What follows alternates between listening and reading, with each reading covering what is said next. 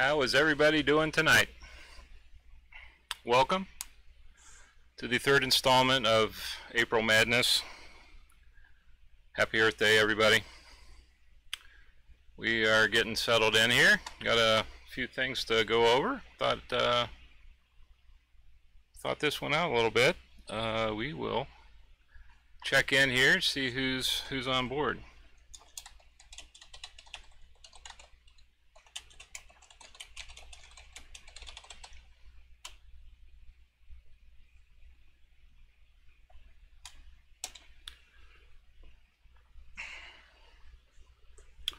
All right. Well, let that start in. Again, welcome. I am Larry Ellswick with Independent Angler. I am doing these Wednesday night chat nights to go over a few things. Fly fishing. Talk about anything you want. There's Joe. Hey, Joe. Glad you could make it. First things first. Happy Earth Day. We are, well, this is 50 years, started in 1970, so this is the 50-year anniversary of Earth Day, and that's pretty cool. Brought to you by the Earth and the Sun. Thanks, Joe. All right, so let me get started. I do have a few things to go through. We'll let people start trickling in. A little bit of things to discuss regarding, yep, Happy Earth Day, everybody. Yeah, weed guards.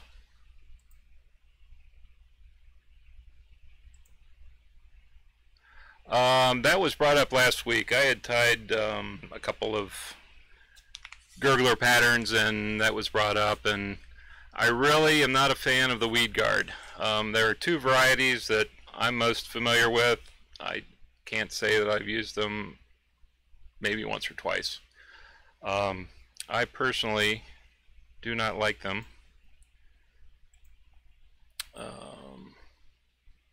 Let me just show you. This is one variety, single strand. You start in the back, loop it around the front. The key is to miss the point of the hook. And a lot of times it will keep you, the more you keep off the weeds, the harder it is, or the more likely you're going to miss a fish. So this is one variety, and I'll show you how to tie that here in a second. I recorded a couple of videos, and we'll go through that. This is the second variety. You can see there, it's actually a loop that's tied in the front. This is an easy one to add after the fact. You know, it's, again, there's pros and cons. Now I'm going to go, I'll show you a couple videos while we're at it. And this, I just recorded this a little bit earlier.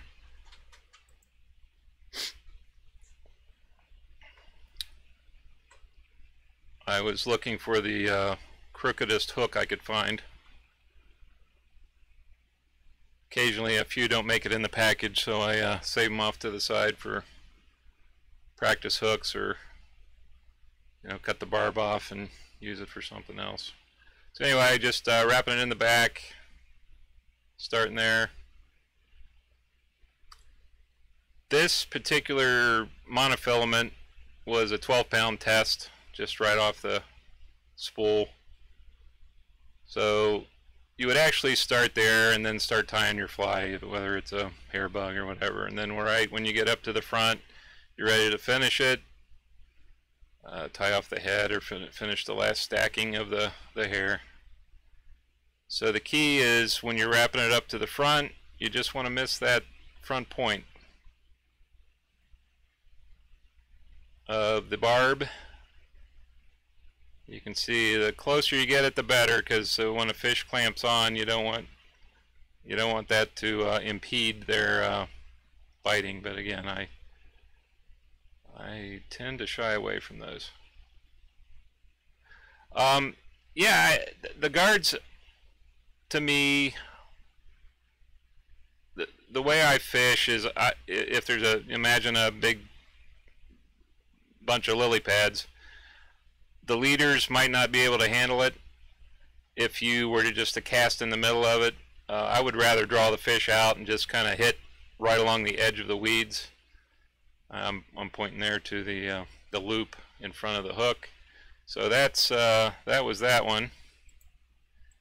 And then this is the second one, the second variety. So yeah, when I'm fishing, I just I try to avoid the weeds or just go slightly into them. And then if you hook into them, you just, you know, give it a tug and hopefully it flies off. But you know, I can imagine getting caught in the middle, and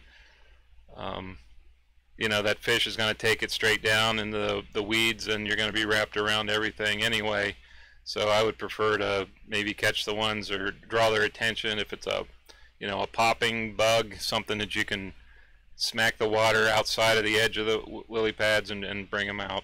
So I have never, I can safely say I've never said that, gee, I wish I had a weed guard today. Just something I tend to use without thinking about it. Hi, Dan. This is a little pre-recorded thing I did earlier just to show weed guards that came up last week. So this is the second variety. Yeah, I've already messed up a couple things here. So the one thing I'm showing is when you do this one, you want to kind of make it a tight loop. As a matter of fact, I want to show you when I move my fingers. I've actually hooked it around the barb to gauge the distance to the eye of the hook. I'll get a couple wraps on there and then I'll pull away and then reposition it. It's getting all buggered up here. I'll cut off all that excess. There you go. Finally, gee, what's this guy doing? So imagine the fly's already tied and you put it up to the front. Now, if that thing gets whopper jawed at any point, I'll show you here in a second. I'll finish this off. Couple wraps.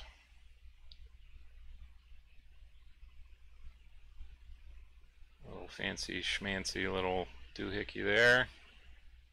Get rid of that. Now, you can see the idea is that I really should have put a couple wraps behind it. But if that thing got out of place after you cast it, it hit the water, hit the weeds. See, now it's in front. And watch what I do here. Yeah, he's not happy. That will actually impede the fish from biting even getting into that gap. So that's one of the reasons. It's just a, you know, I've adjusted my style of fishing where I don't feel that I need to dive into the middle of a bunch of weeds or lily pads or that sort of thing. So that was my little show and tell on the weed guards from last week. So, okay, happy Earth Day again. So you can see this is properly positioned. When the fish would hit this, it would push it up underneath. But again, if that pulls around to the front, that could be disastrous.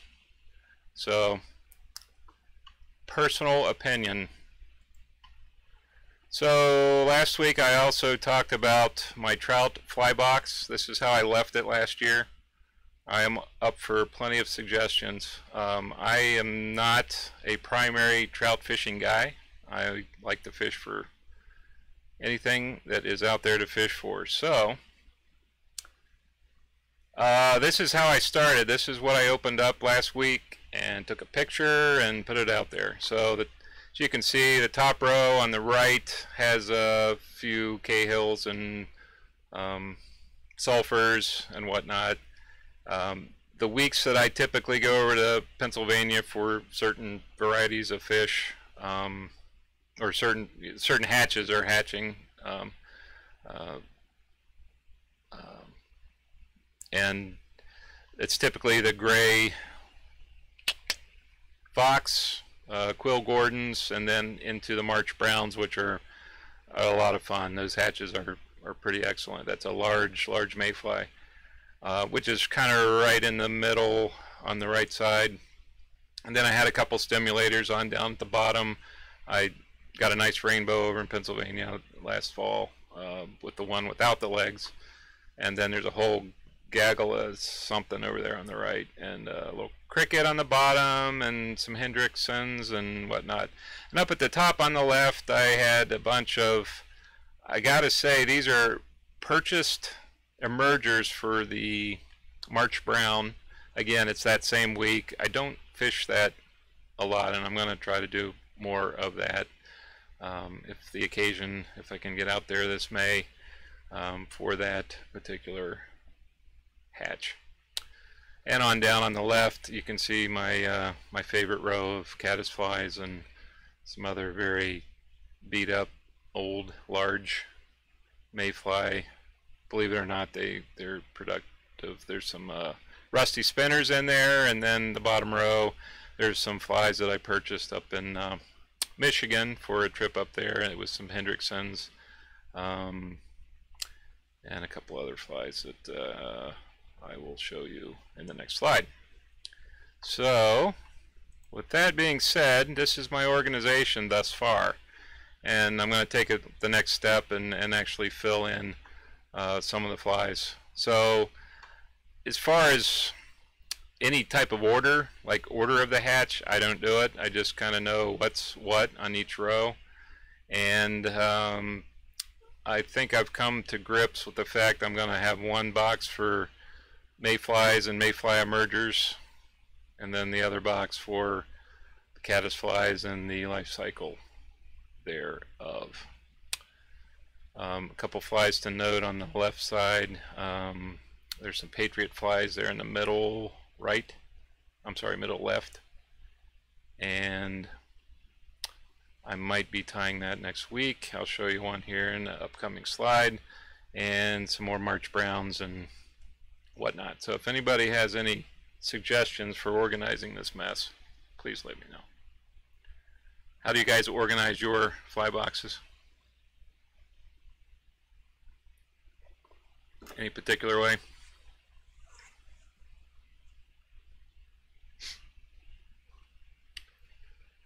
Well, while I'm waiting for responses, let's talk about the fly du jour for tonight.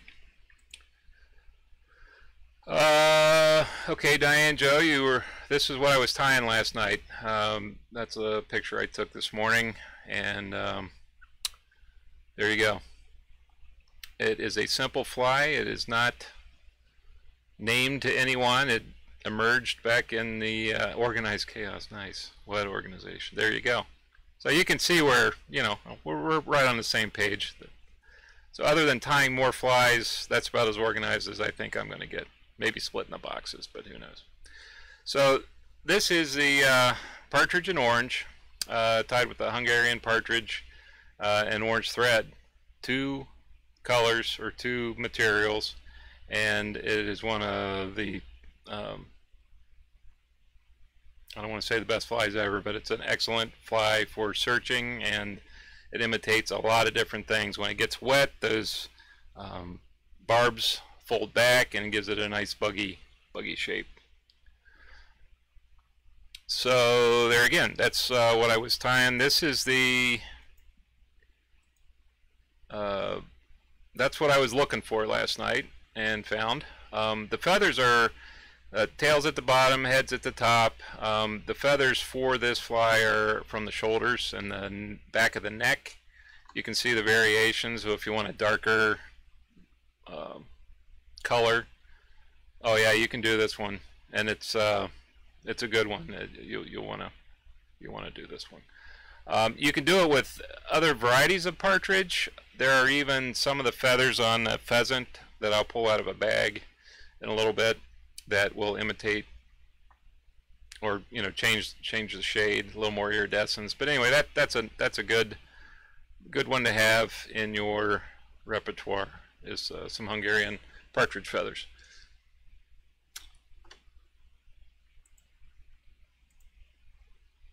Now you can see this is where I said I was going with it. That's a March Brown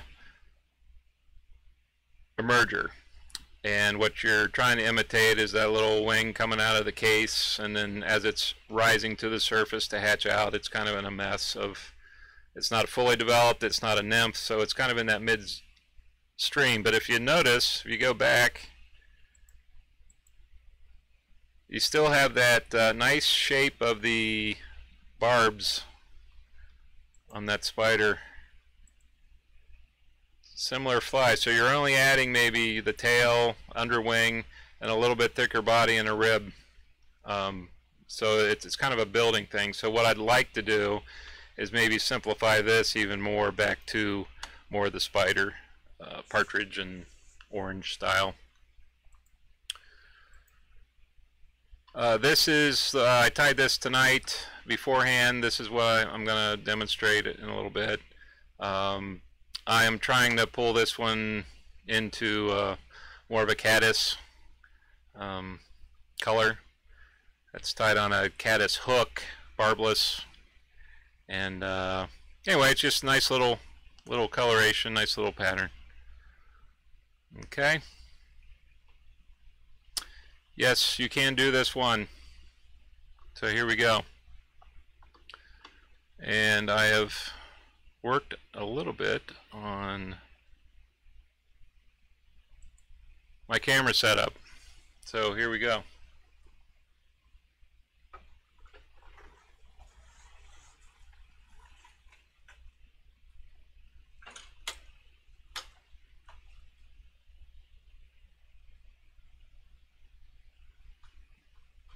I need a cup holder, a built-in cup holder.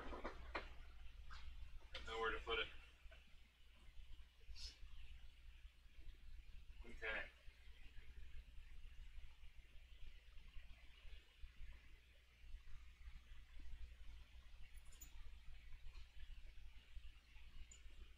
Uh-oh, trouble showed up. Hey, buddy. Want to say hi?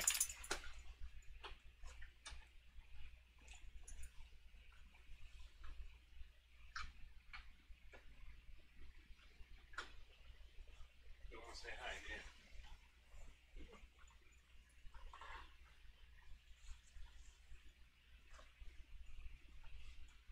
Somebody came down to say hi.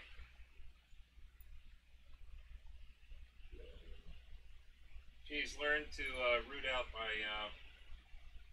decks and saddles. She chewed one up today. I was not happy. This is Trinity, everybody. Everybody say hi to Trinity. Thank you, Diane. Alright. Enough of that. You go behave.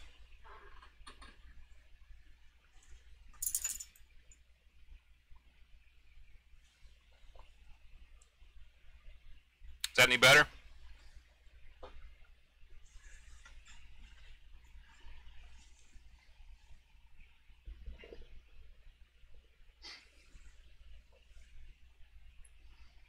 Okay.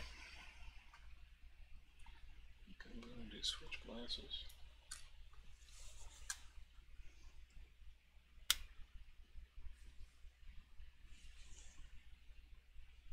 Better. Good. All right.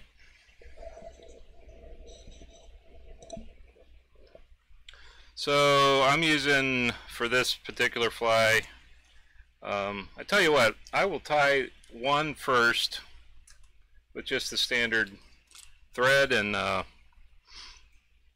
thread body and partridge wing. And this is like a 3761. It's just a wet, heavy shank hook.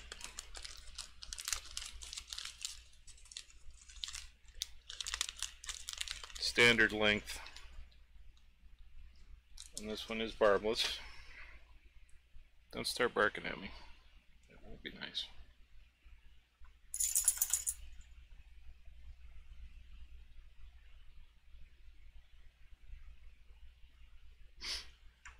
Easy enough. Okay.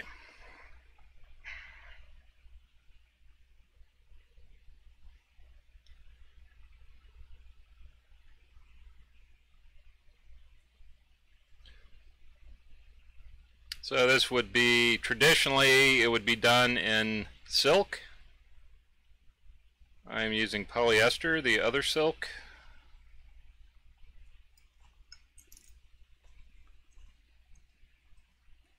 It has a nice little sheen to it, and it'll look a little bit different in the water when it gets wet.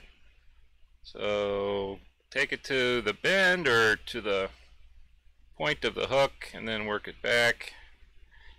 You see a lot of folks will add a rib to it, or you could actually do this out of wire or ribbing or tinsel or a lot of things.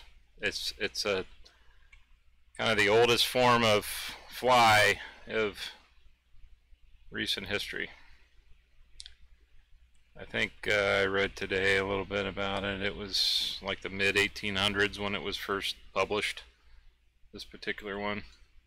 So I'll actually change color here.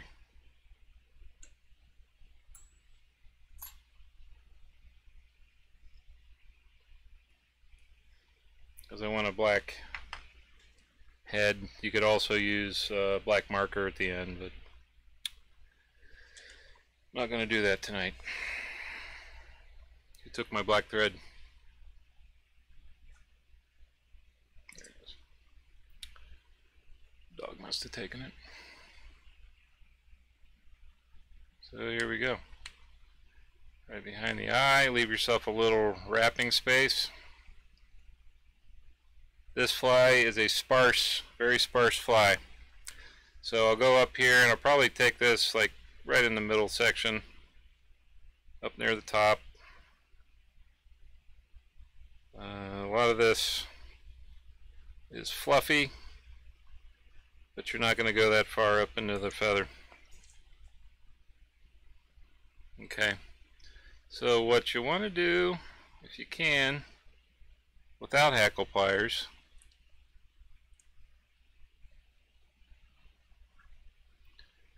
you can grab, say, up here at the top, right at the end, and then just pull back from there. That way you can get as much as you can get up near the top, because that's the part you're going to tie in. Now, the other thing to remember, if you're not familiar with a lot of feather types, but the outside of the feather is cupped away, so there is a direction on the feathers, so the outer part is the part that you want to be facing the front. So you want that to curve back. So what you would do here is tie this in kind of in reverse. Okay. Get a couple wraps. Maybe wrap one in the front, and then you want to get rid of the tag piece. Okay, so then you can grab it with the hackle pliers.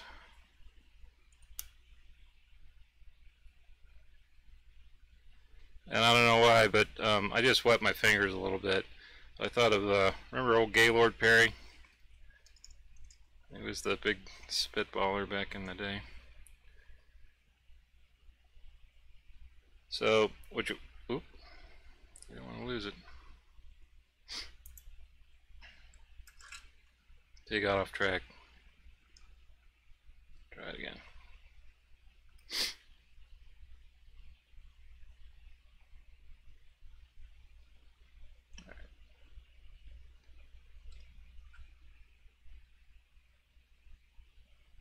Okay, that's better.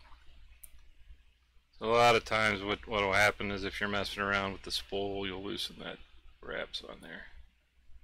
Get rid of that. I'll even put a half hitch on there just to hold it. So you want to fold it back as you go so that the threads will, or the barbs will be pointing to the back as you go to the front. And that's probably enough right there. You don't want to overdress this fly. So you'll get your wrap there. Got a couple in the front to post that up, and then I've seen the hot shots just pull that off. Look at me, I'm a hot shot. And then you tie that off, or get as much of a built up head on the front as you would like. And there you have it.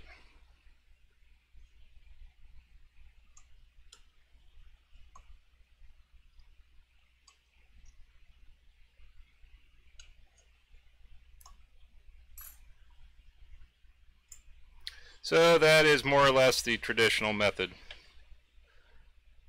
Thread, silk if you want to be traditional.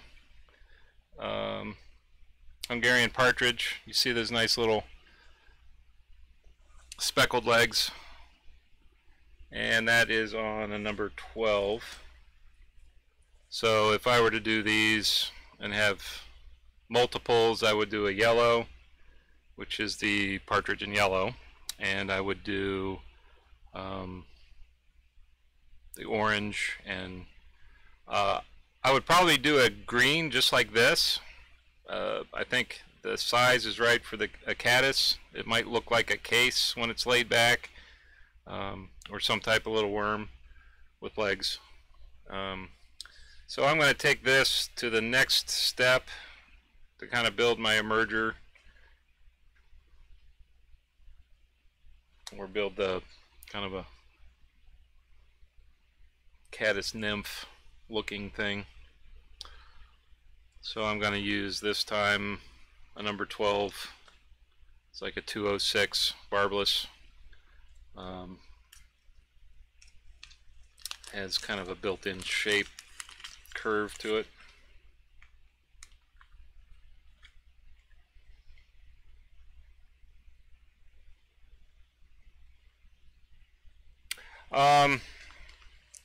I don't know that it's really so small of a, it's how many wraps. It's like 30 wraps of either one isn't going to be a whole lot of difference.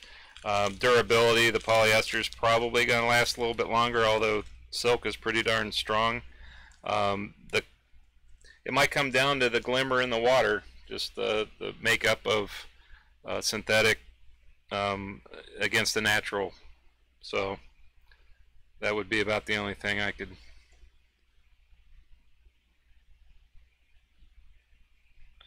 gauge for that.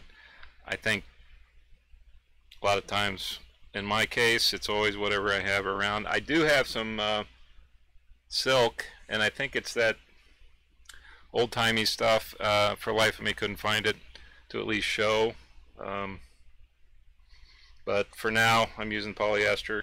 Rust would also be a good color, and this was a material that I found in my stuff. But it's this is called Uni Stretch Pumpkin. It was actually a good looking color. So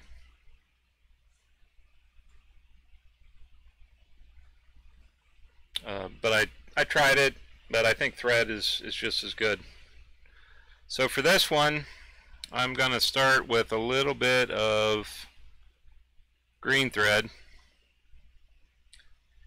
and I'm going to mimic maybe more of a caddis type critter.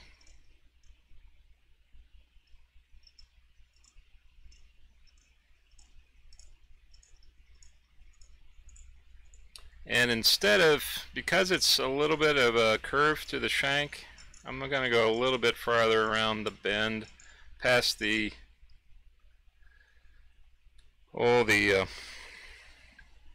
tip of the hook. There is no barb, so I can't say barb, but maybe back to where a barb would be. And I'm going to start back to the front.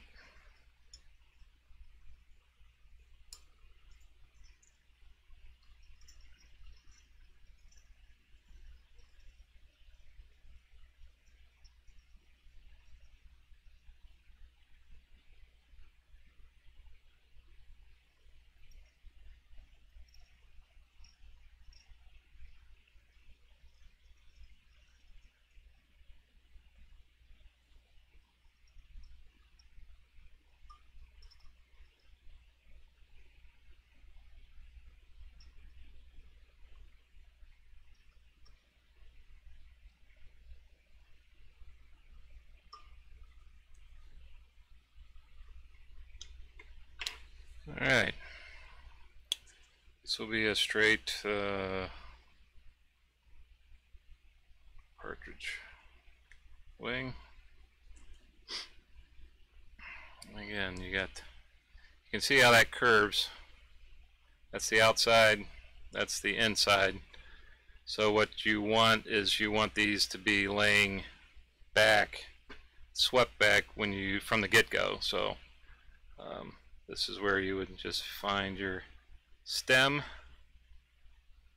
if it helps, which I think I should at least demonstrate, is just grab right on the end and you'll get as many of those as you can right up to the end. You don't want to be too stingy, because I think I broke it the last time because I was right up to the end, so you want to give yourself a little bit of some width to that stem. Now this one, I'm going to try it this way. I'm going to go to the front with my tie off, which somebody's taken my black thread.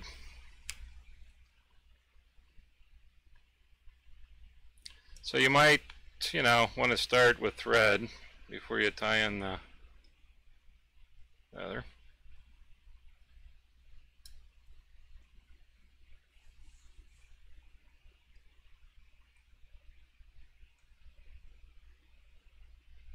Okay. Curve to the back. Tie it in.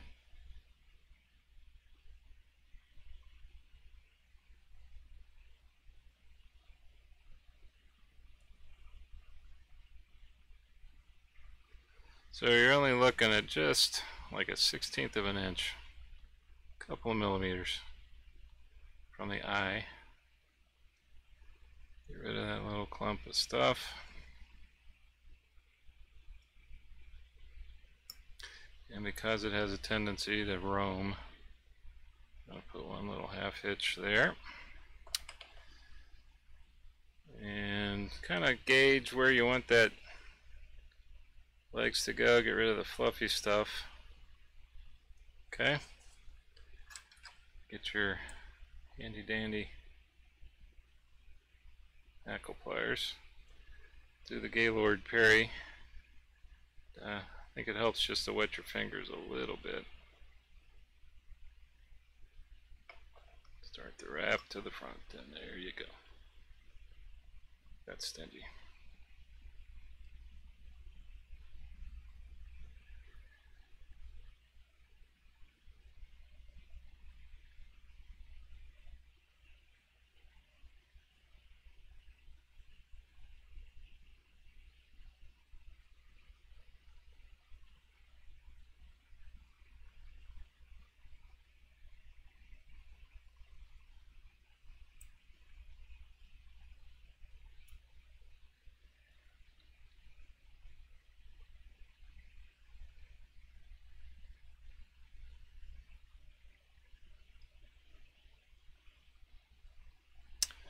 Well, that didn't break, at least. Let's try this again. Probably the trickiest part is just trying to, you can just wing it and wrap it, but I like to keep it at least consistent. I think you've heard me say just to keep it the same each time. So if you're doing a nice wrap to the back, try to maintain that consistency.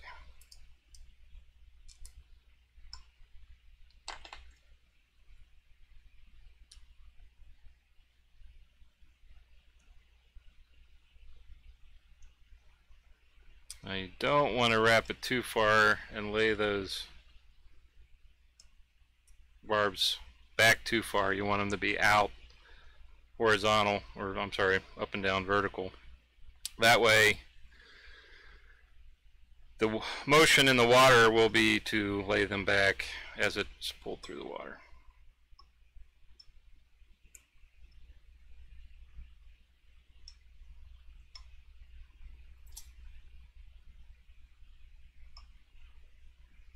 So there you have it.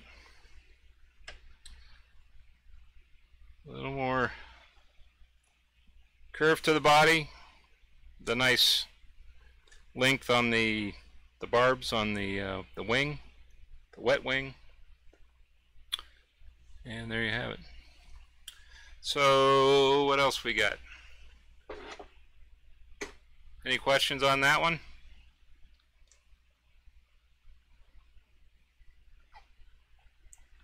I'll probably end up doing 6 of these in this color, in this variety. I'm going to do one more thing to this. I'm going to tie one more, and it's going to just have maybe a little bit of underbody. What you can do is you could put, well, what I'm going to do is put dubbing in front of the wing so that the wing will actually lay across that and create a little more color and separation between the body and what would be a thorax if it were an actual insect imitation. And then you could also put a bead behind the wing or a bead in front of the wing. So just like with anything else, like the woolly bugger, you could modify this accordingly. So on the next one, I'm going to do this. Same size, same everything. This will be, what size was this? What did I say, 12?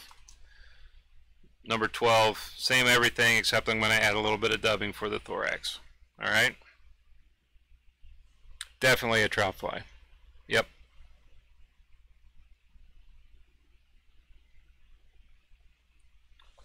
Been used for ever.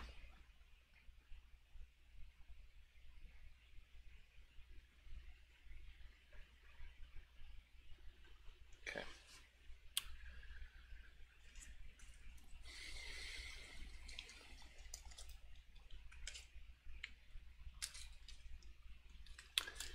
If you fish in tandem,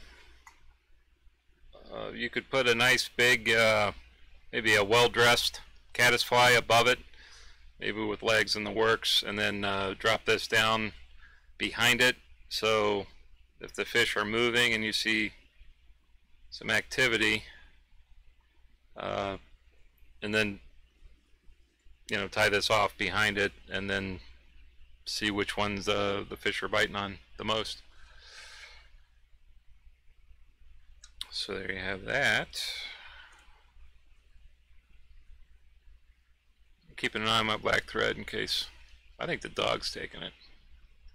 She's found a liking to my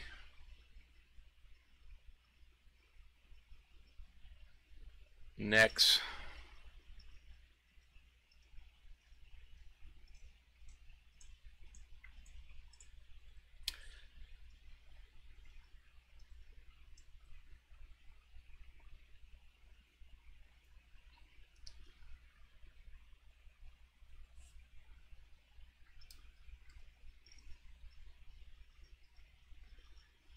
So this will give just a little bit of shape to the body by going back in a little curve. Use that natural curve.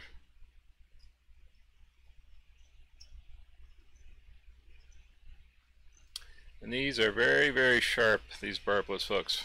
You get a lot deeper penetration when you do catch the fish because they are sharp.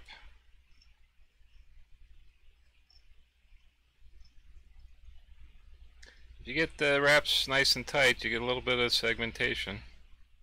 So I'm going to stop a little bit closer or further back.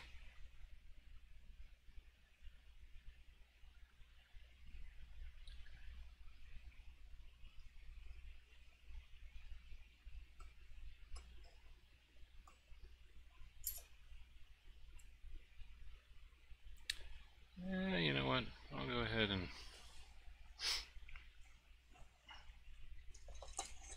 this was the same dubbing I used a couple weeks ago.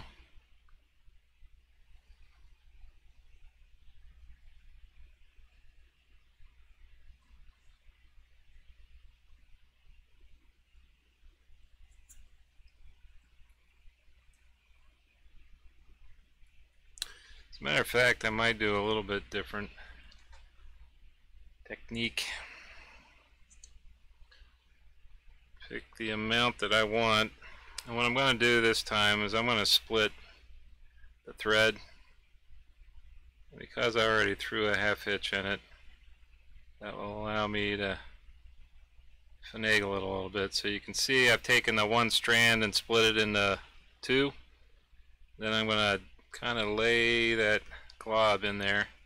So this will be a little bit, see how that worked? A little bit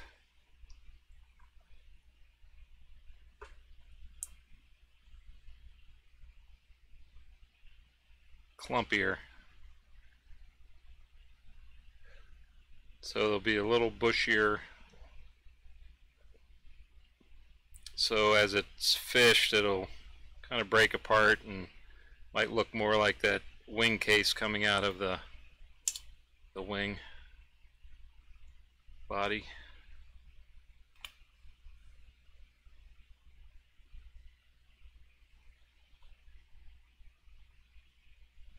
Yes, especially when I'm gonna do little things like wrapping that or splitting it. I do want to just kind of keep it.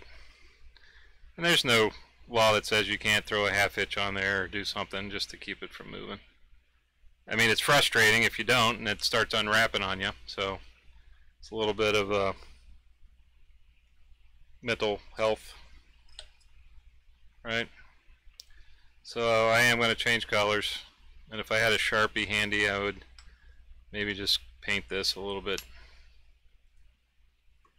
different. Done with the green. I'm going to start the black, and then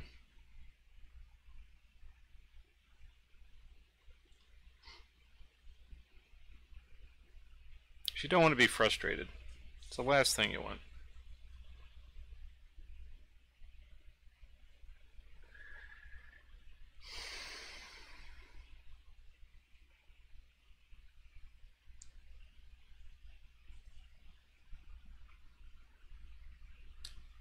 Keeping it sparse.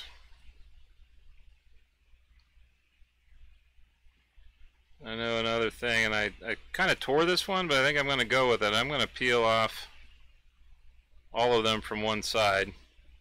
That'll just give it a nice thinner profile.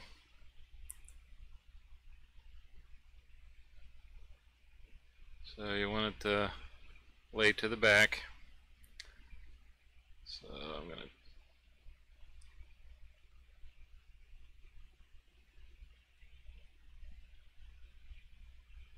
tie it in right by the dub.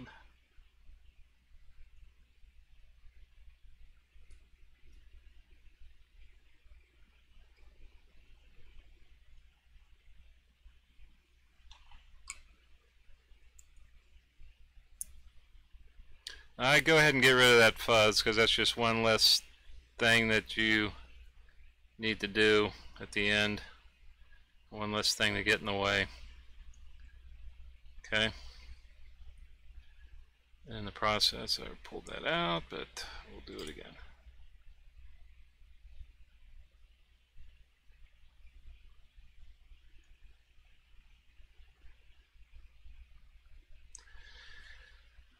Has anybody else found that washing their hands all the time is really wreaking havoc on the old feelers? I dropped that one. There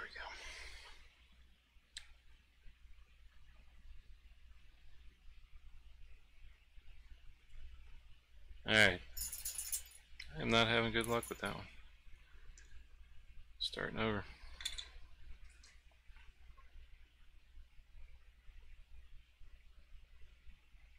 What's nice about where these feathers are and this clump across the shoulders behind the neck is that they're all very consistent as far as the length and size. It's not like a hackle neck that's going to be, you know, you're pulling different sections, different sizes from different parts of the neck. So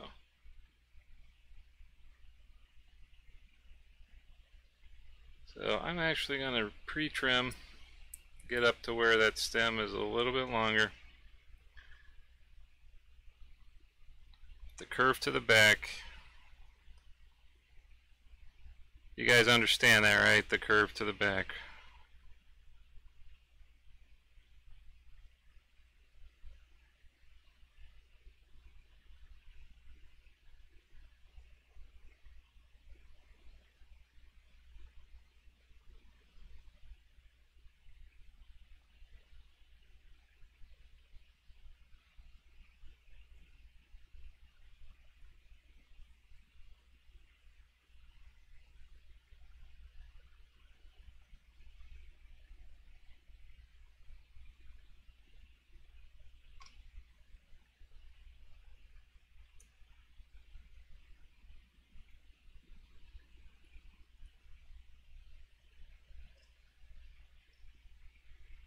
And there you go.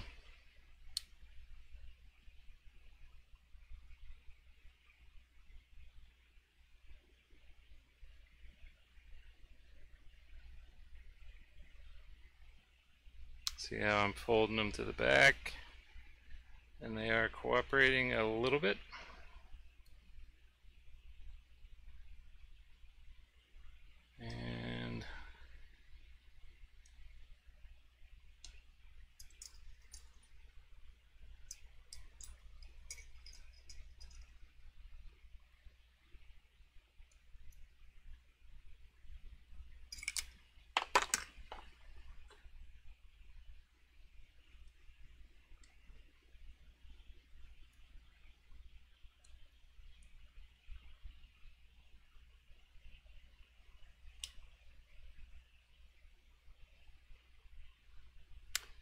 And just give it a nice finished.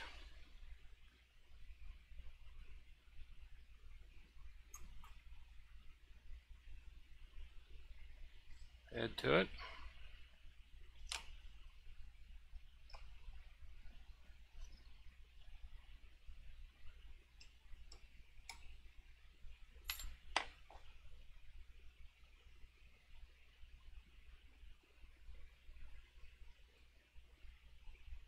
There you have it.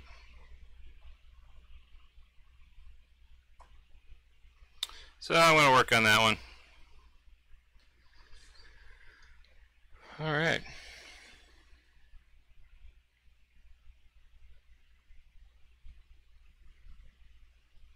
Same thing. As far as the smell, it could very well be superstition, but I bet a Sharpie's probably at the end of the day a whole lot less than, say, you know, whatever VOCs are in the head cement. And then I kind of whipped up my own water-based variety that seems to work as well as anything else. So that's going to be less VOC on that as well. So even not the best resolution on this camera, but you can see, you know, that's got a nice profile, and you can imagine that wetted back, you know.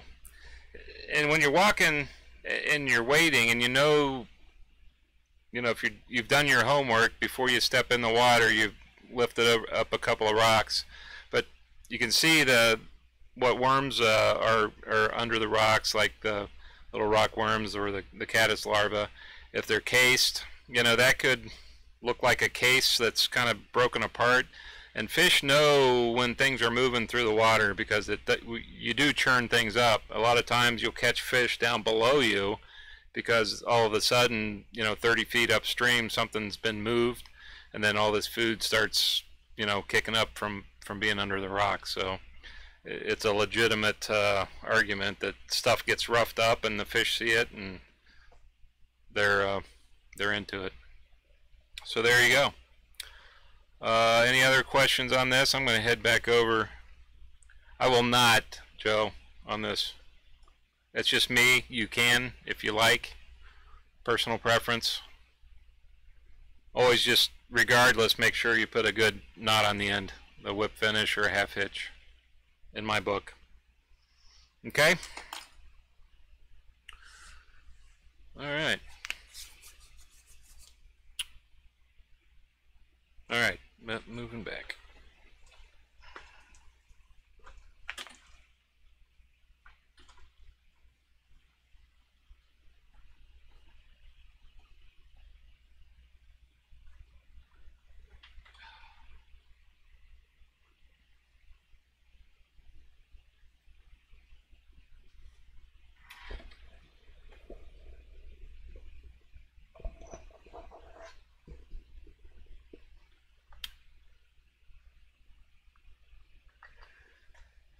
Well, thanks for coming out tonight, everybody. It's been a busy week.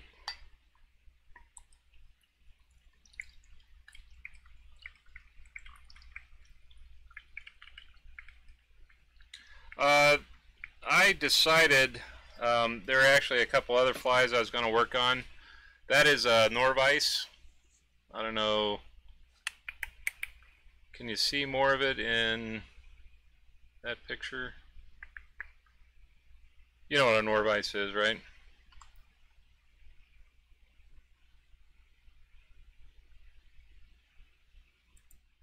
Yeah, there you go. So that's the rotating one.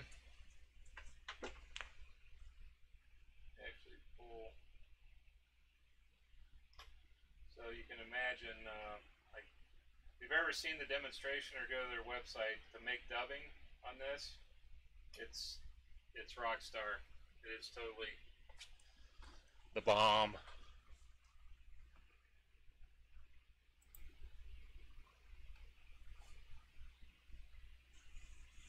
So there's no real advantage.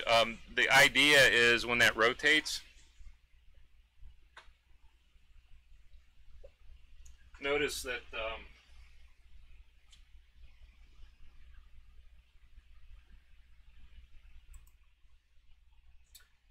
top is in line.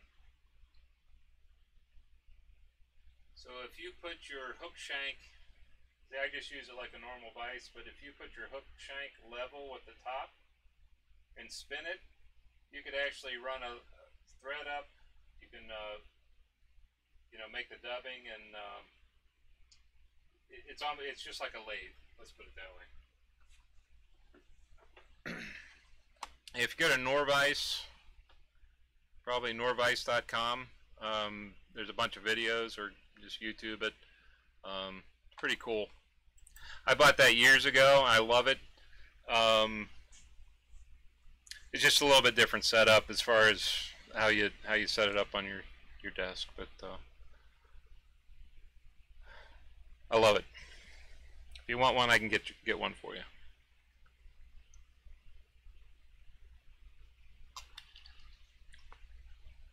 So, all right, I'm going to conclude here. Fly boxes. We talked about fly boxes, why Larry doesn't like weed guards, and I'm going to go through my memes of the week and what I'm going to tie next week and perhaps talk about. I'm wrapping this April fiasco up next week. It'll be the 4th one, and I'm going to really try to promote it, and I might actually try to sell a couple things. I've kind of eased off on hitting people over the head with wanting to sell stuff. But I will highlight a couple of my vendors, such as Chad at CF River Products and his nets, and some of the other folks that might need a little business this time of year. So, you ready for this? This one was sent to me by Terry Griner from last week. He sent this one to me. So that was number 3 on the list. Number 2 this week, another 80s reference.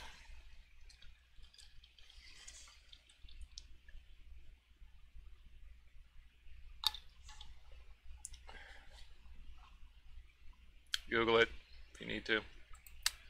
And last but not least, the ever so popular A River Runs Through It.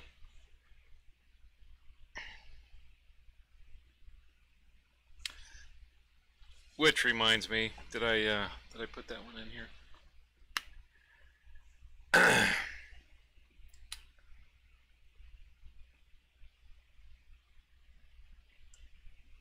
don't think I put it in here. Yeah, I took a picture of my mop fly.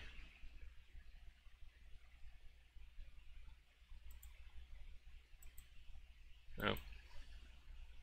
Anyway, yeah, I used a mop fly for the first time last year, and of course I did well with it, and it's just a matter of, you know, if you want to be more like Paul and be the purist, which you know, I always try to strive for getting better each time I go. So next week, now Diane, I know you tried this a couple weeks ago. This is one that I tied. It was about the third one I tied to get it right. We had actually, a group of us went up to Chad's cabin up in up near Lovell's and Grayling, Michigan, and we caught several fish on this. As a matter of fact, the morning, it was the year prior, but the morning that I went by myself, Chad took me, I went down to the creek behind the cabin with this fly that he gave me, and right off the bat I caught a nice little brook trout. And the Patriot fly is excellent fly for brook trout, and he made a believer out of me. So I'm going to try to tie up a few of these, maybe try them over in Pennsylvania, and I am definitely going to try to get up and hang out with Chad this summer. So if anybody wants to put a trip together, let me know. So yeah, I'll practice up on that one, and we can tie. So if you have the materials, we can do that one. So, all right, how'd we do? Right about an hour. Excellent. Try to keep them at a decent time. Lengthwise. So here we go. I'm going to transition to the end slides and say goodnight. Happy Earth Day. Go out there and catch some fish. I think it's going to warm up this week. And I will talk to you later. Bye.